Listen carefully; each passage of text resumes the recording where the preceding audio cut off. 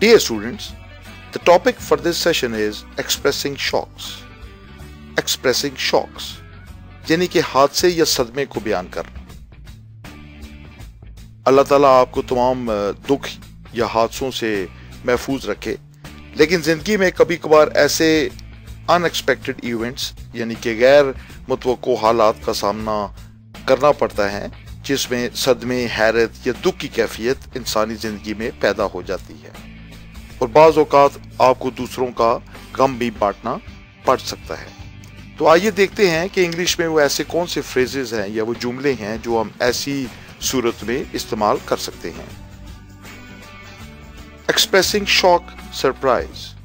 Shock यानी कि सदमा, कोई एकदम हैरत वाली चीज, कोई ऐसी अनएक्सपेक्टेड चीज जिसकी आप तवक्को ना कर रहे हों। शॉक या सरप्राइज ऐसी सूरत को कहते हैं जो कि गैर मुतवक्को हो। Expressing shocks and surprise. So the first phrase on the list is I'm deeply shocked to hear this. I'm deeply shocked to hear this. Shocked यानी कि मुझे सदमा हुआ, हैरत हुई ये बात सुन के।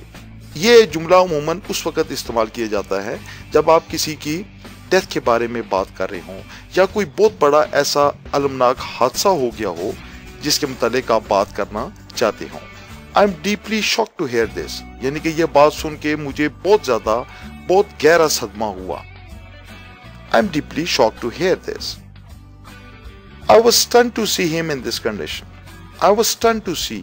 स्टन्ड यानी कि बहुत ज्यादा हैरत ज़दा हो जाना, यानी कि जब आप किसी को किसी ऐसी हालत में देखें जिसमें आपको तवक्को ना हो या कोई बहुत ज्यादा जख्मी हो या किसी इंतहाई तकलीफ दे सूरत हाल में हो, तो you can say I was stunned to see या I am stunned to see him in this condition. मुझे उसको ऐसी हालत में देख के शदीद सदमा या बहुत हैरत हुई। Third phrase is we are all in a deep shock too. We are all in a deep shock too. Listen this. यानी कि ये फिर वो शॉक वाला लफ्ज यहाँ पर भी यूज हो गया कि ये बात सुन के हम सब जो हैं वो इंतहाई सदमे की कैफियत में चले गए या इंतहाई दुख की कैफियत में चले गए। We are all in a deep shock to listen this. I was shocked to hear. Fourth phrase is I was shocked to hear. जैसे हमने पहले बात की I am deeply shocked to या I was stunned या we are all in a deep shock। एक तरीका उसका ये भी है कि आप इसको छोटा करके बयान कर दें। I was shocked to hear यानी कि ये बात सुन के मुझे एक सदमा हुआ या आगे जो भी बात आप कहना चाहें। Fifth phrase is the news came as a big shock for his family. The news came as a big shock for his family. The news of his death, of his accident या कोई भी चीज जो आप यहां पर रखना चाहिए। लेकिन यहां पर आप वो वाला वर्ड या वो वाली सिचुएशन का आप यूज करेंगे जो कि वाकई किसी बड़े सदमे की या किसी बड़ी अजियत की का बायस हो। The news of his death came as a big shock for his family. यानी कि उसके फौत होने की खबर उसके खानदान के लिए बड़े सदमे का बायस थी। Then the news of his accident, the news of his death, the news of his, आप कोई भी यहां पर वर्ड यूज कर ले। The news of his came as a big shock for his family. I was completely taken aback to hear about his accident. I was completely taken aback. Taken aback कहते हैं हैरत ज़दा हो जाना, सख्त किसी गैर मुतवक्को जब आपके साथ कोई ऐसी सूरत हाल पेश आती है तो then you are taken aback यानी कि आप बहुत ज़्यादा हैरत ज़दा हो जाते हैं, आप हैरान हो जाते हैं या आप एकदम सदमे की कैफियत में चले जाते हैं। So we can say I was completely taken aback to hear about his accident. I was completely taken aback to hear about his death या to hear about anything यानी कि यहाँ पर आप उसी कैफियत का इस्तेमाल करेंगे जिससे वाकई कोई शख्स बहुत ज़्यादा परेशान हो जाए या हैरान हो जाए। Expressing shock or surprise में the last phrase with me is it happened out of the blue. Out of the blue यानी कि जो चीज़ पहले कभी ना होती हो लेकिन अब होगी हो, वही गैर मुतवक्को सूरत हाल। It happened out of the blue.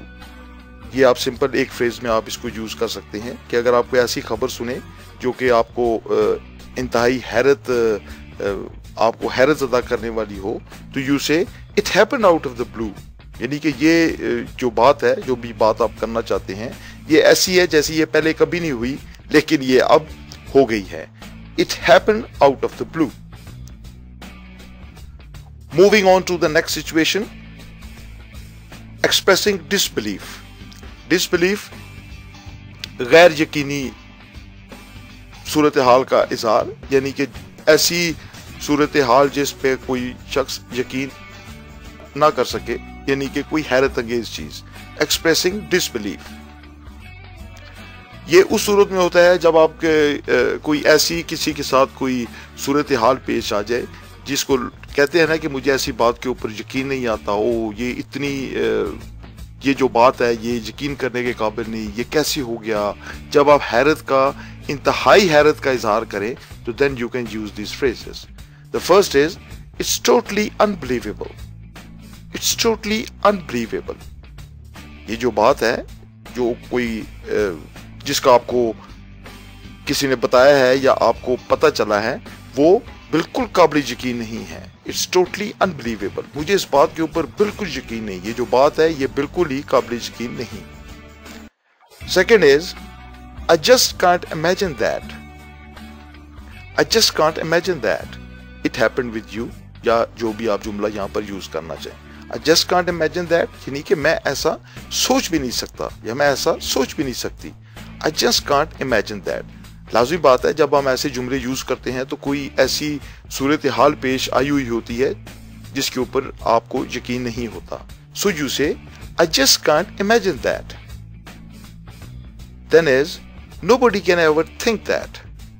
Nobody can ever think that she will do like this, या जो भी सूरत हाल हो। Nobody can ever think that, यानी कि कोई भी ऐसा उसके बारे में सोच नहीं सकता कि वो ऐसे करेगी। Nobody can ever think that, कोई भी ऐसा सोच नहीं सकता। Fourth phrase is I just can never believe it.